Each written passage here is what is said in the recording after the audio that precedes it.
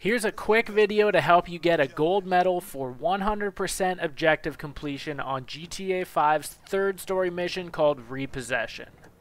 Now ultimately you're going to need to complete this entire mission in under 6.5 minutes to complete the time objective, so grab one of the 3 cars parked behind the dealership and drive as hard, fast, and clean as possible to the marked alley in Vespucci Beach.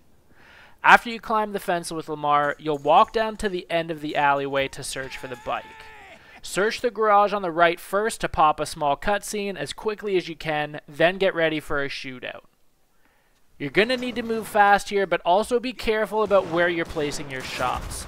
That's because you're going to need to get at least 6 headshots to complete the headshots objective, and there are a limited number of enemies that you'll face during this encounter. Keep in mind as well that you also need to complete the mission with at least 70% accuracy to complete the accuracy objective.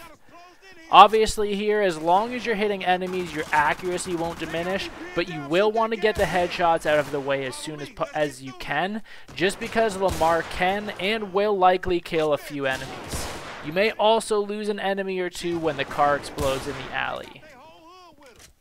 For the last objective, called Trailblazer, you're going to need to shoot the gasoline trail that's on the ground. Now this is only available after the blue car backs out and crashes, and then drives forward before crashing again. You'll see a note in the top left of your screen instructing you on how to ignite the fuel.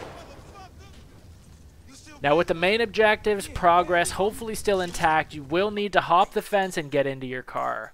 Collect Lamar and chase down the green bike that you've been tasked to repo. Use Franklin's special ability to easily navigate the traffic and corners so that you're able to catch the bike as fast as possible, and then be sure to land a well-placed shot to the driver to keep your time and accuracy in good standing. Now all you need to do is hop on the bike and meet Lamar at the car wash for the mission to end. If you've completed it within the time and accuracy limits, you've logged at least 6 headshots and ignited the gasoline trail from the blue car in the alleyway, you'll unlock the gold medal. If you like this video, give it a like and subscribe to Friendly Frenzy Games for much more gaming content.